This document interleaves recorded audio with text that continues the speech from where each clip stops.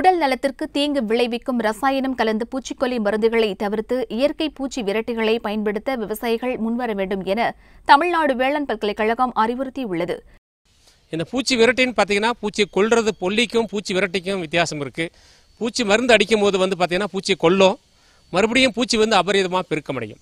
அதுக்கு என்ன காரணம்னா பார்த்தீங்கன்னா பூச்சியில் மரபியல் ரீதியாக சில மாற்றங்களை உண்டு பண்ணுவதால் பூச்சி அதிகமாக முட்டையிடக்கூடிய திறனை பெற்றுவிடும்.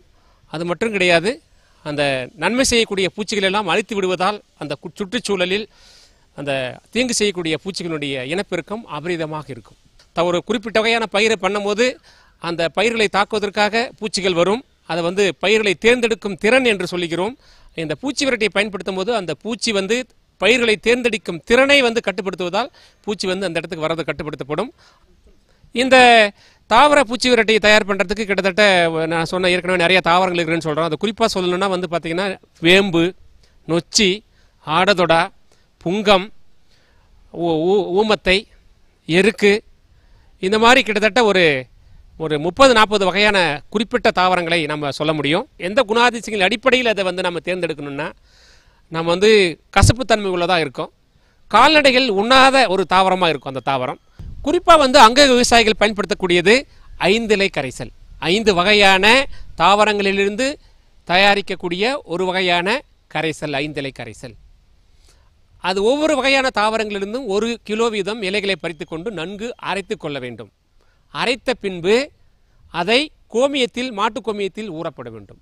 15 நாட்கள் வரை ஊறப்பட வேண்டும். இதை அரைப்பதற்கு 1 கிலோ இலைக்கு 2 லிட்டர் மாட்டு கோமியம் தேவைப்படும். பின்பு இதை வடிகட்டி 10 லிட்டருக்கு மேக்கப் பண்ணணும். 10 லிட்டருக்கு மேக்கப் பண்ணதுக்கப்புறம் 10% என்ற அளவில் நீங்கள் பயிர்களுக்கு தெளிக்கலாம்.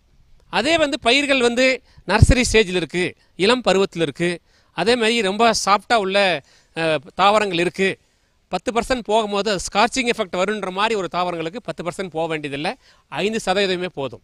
5% என்பது 1 லிட்டருக்கு 50 மில்லி பூச்சி விரட்டி, 10% என்பது 1 லிட்டருக்கு 100 மில்லி என்ற அளவில் நீங்கள் தெளித்து பூச்சி விரட்டியாக அந்த தாவரங்கள் செயல்பட்டு அந்த சுற்றுச்சூழலில் உள்ள அந்த பயிர்களில் உள்ள பூச்சிகளை கண்டிப்பாக விரட்டி அந்த பயிர்களை பாதுகாக்கும் என்பதில் எந்த விதமான ஐயப்பாடும் இல்லை.